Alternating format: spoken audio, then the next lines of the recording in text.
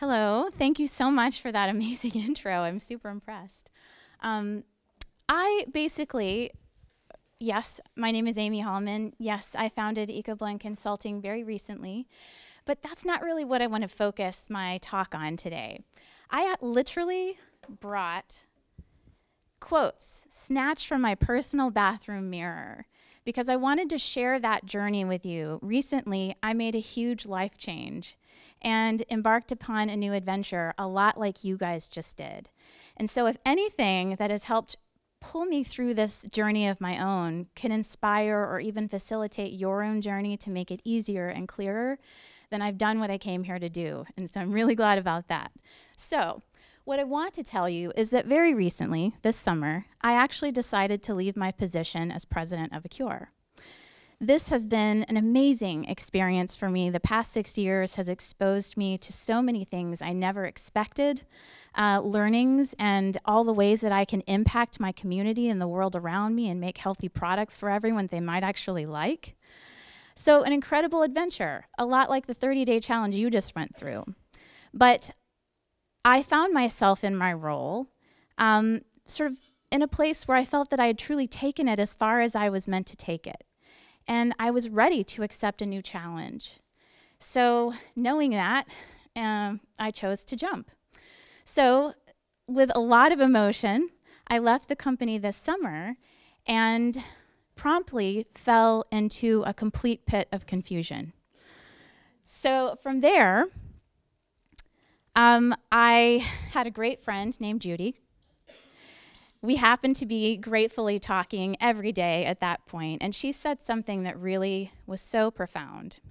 She said to me, when you find yourself stripped of a title, you can feel pretty knocked down. And at that point, this big old fat light bulb above my head went on bright, and I was like, you're so right. I didn't even realize that all the passion and all my commitment and everything I'd invested my whole life into over the past 6 years, gladly, was actually kind of what I defined as my identity and my value and my sense of worth in the world. And the truth is when that's taken away and you're just Amy standing out there in the cold by yourself, you realize, wow, I don't guess I really know what I really want. I don't know if I have the chops to make great change in the world. What do I do next? And I want just a quick show of hands, especially from the speakers and the professionals in the room, but everyone. Have you had those moments, even recently? Yeah, that's pretty much everyone in the room.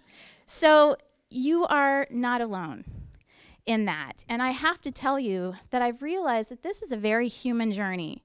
We live in a society and a culture and even an educational institution that really kind of teaches us to connect a lot of value and self-worth to the titles we achieve, the things that we put on our transcripts, the exams that we pass, the salary we make, all of these amazingly important things, they have value and purpose. But the truth is, they don't define who you are as a person. There comes a time when you have to stand up and really ask yourself, what inspires me? What do I want? So how did I get out of this pit that I talk about? Well, the truth is, I found this quote that said, even if we want more extreme changes, the way to begin is to get off the road for long enough to catch our breath and remember who we are and what we truly want. Once we do, we can take the wheel with confidence, driving the speed we want to go in the direction that's right for us. For me, that meant I had to get out of my own head and literally get out of the country. I decided to take the opportunity to cash in a ticket and go explore my roots. I'm Danish, so I went straight to Scandinavia and checked out Denmark for a couple of weeks. But I went there without any expectation. I went there just wanting to catch my breath for a second and find some joy and maybe some inspiration and just, walk around for a while. And what I found was an inspiring culture that was completely unlike my day-to-day. I found a culture of people that above all else, they cherished nurturing the self. They cherished nurturing your home and your relationships, time with family, being very present and your environment and caring about others around you. You know, work and accomplishments and income, that's there, but it's all a side effect and it comes with it naturally. First and foremost, it was about nurturing your presence in the world. That's a beautiful way to be in a culture. And it's so connected to me as a person. It made me realize that that's a lot about who I am. Gratefully, I am a born nurturer. From the day I was born, it kind of pushed everything I ever was inspired to do, pursue, grow, create. But to see it in a culture where it created such an impact and a positive environment really set me on fire. It really lit me up. But the other side of it is it also showed me how important it was to nurture yourself before you could ever nurture effective change in the world. So this quote meant a lot to me. Your vision will be clear only when you look into your heart. Who looks outside dreams. Who looks inside awakens. So a really impactful way to really connect to the things that really were important to me and the result and the impact it can make in the world around me. So it made me really reflect. All of a sudden, I started to really honor and appreciate all the crazy choices that I made in my career path that seemed to go in all different directions, to much of the dismay of my family and friends who thought I was just a wackadoo half the time, because they saw one path. They saw one way to do something, and there was a lot of shoulds and shouldn'ts and all this structure around it. But the truth is, I've always made my choices based on what inspired me and what gave me passion. And for some reason, somewhere, I was the oddball in my family that had the guts to believe in it. And so I'm really grateful that I did that, because it really gave me a lot of experiences I never would have expected, and I defined my journey on my own terms, which is really hard to do, is it not? So the next quote that I loved was, "In the whole of your existence, no force you will ever encounter will contribute as much to your ability to do what you need to do and be who you want to be as your own natural wisdom. If you heed the wisdom with conviction and confidence, the patterns, people, and fears that held you back will be dismantled, paving the way for you to fulfill your truest potential. There are a million ways to do something right. You get to define the one that works the best for you, always." So, knowing that, I started to look at my career path until now, and I thought, wow, a lot of people didn't understand it, but what I see is that it's given me the experiences and the knowledge of almost every angle of industry. That's a great thing to take into a next job experience. The other thing is that it really gave me a lot of awareness and a very unique skill set that I could apply in so many unique ways, but it helped me really excel at my crafts and really have perspectives and the ability to communicate from a lot of different reference points, which is a critical skill to have in this world. So, from there was a really inspiring quote from Steve Jobs. "You can't connect the dots looking forward. You can only connect them looking backwards. So you have to trust that the dots will somehow connect in your future." So this meant a lot to me, because seemingly that's what my career looked like. But the truth was, the best example I can give you is back in my aesthetics practice days, I had a thriving practice in Chicago. A lot of repeat business. I'd achieved things in 6 years that I never thought possible. But I was having an amazing time nurturing people's goals for skin therapy and wellness and taking care of themselves, but I wanted to do more. I wanted to learn about nutrition. I wanted to learn about ingredient integrity. What the heck was I putting on these people? I also really wanted to learn about holistic healing and herbs and all of these things. So I thought, well, I could stay here and continue to focus on my practice. Maybe I could go to Northwestern and I don't know, get a degree in nutritional therapy.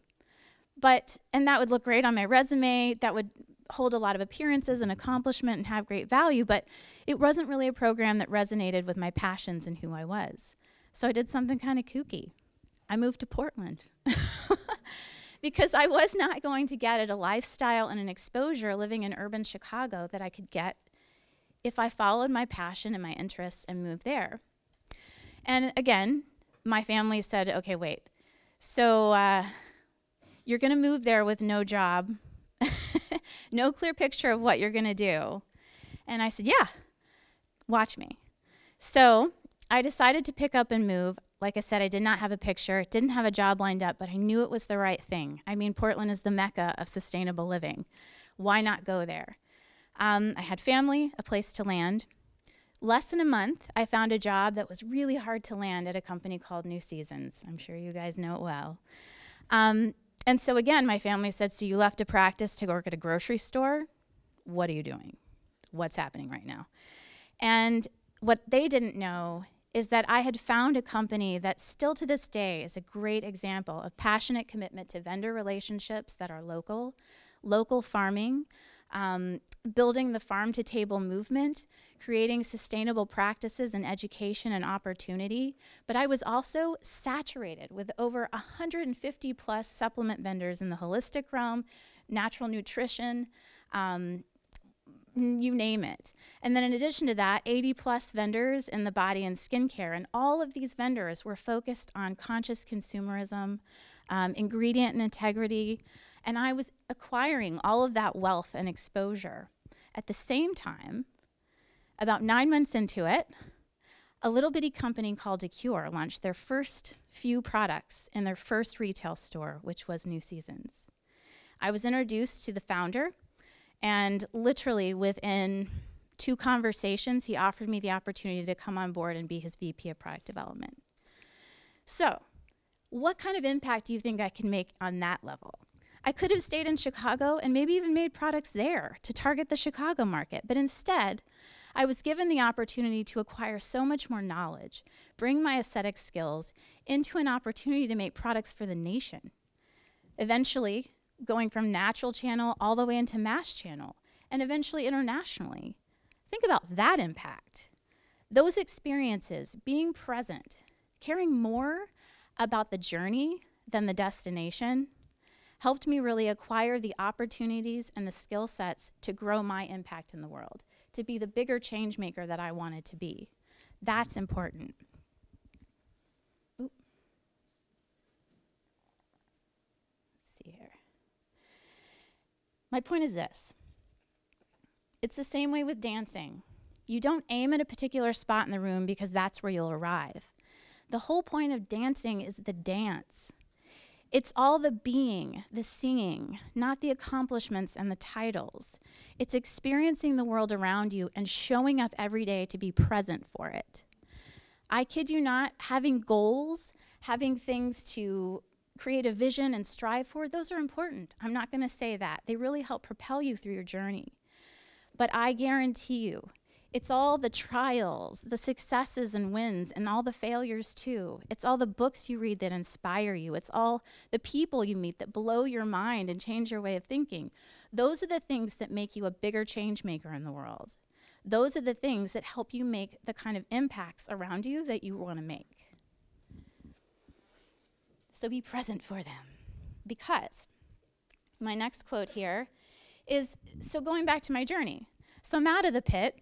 I'm becoming really fired up and acquainted with, reconnected with all the things that make me feel my own sense of value and contribution in the world and the opportunities I can grab.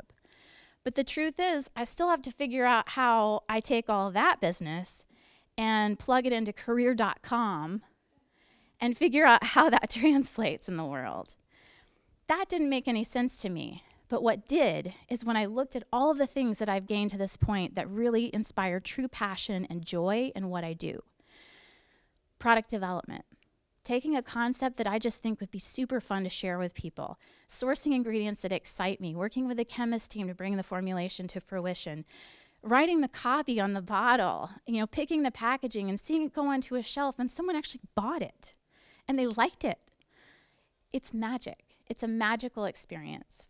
The idea of taking a brand concept, something that you passionately believe would be of value to the world, and bringing it to fruition. And then, oh, by the way, bringing a team along with you that loves it as much as you do, and you're creating something bigger than you ever thought possible together.